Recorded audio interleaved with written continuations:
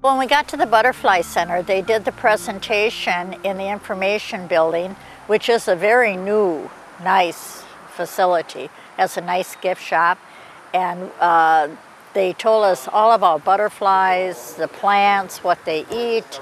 The most interesting thing is that there is a moth that's born, and it doesn't have a mouth because it only lives for 1 week, so it doesn't need a mouth to eat. And I never heard that before, and I just thought that was fascinating. We went out into the gardens where the Director of Services was with us, and he explained to us the different flowers, bushes, all the things that butterflies eat. The malachite, you saw the malachite in there, the green one, loves this plant. It'll come lay its eggs on this one, and then it'll feed off of the butterfly bush. I have 2 spots in the gardens back there, about 25 feet wide.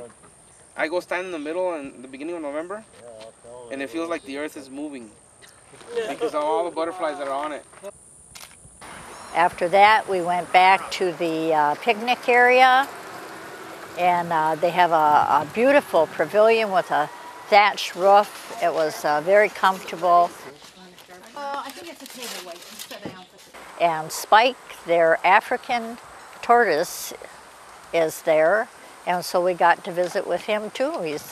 They're going to have a birthday party for him shortly. I guess they have a birthday party for their resident turtle every year.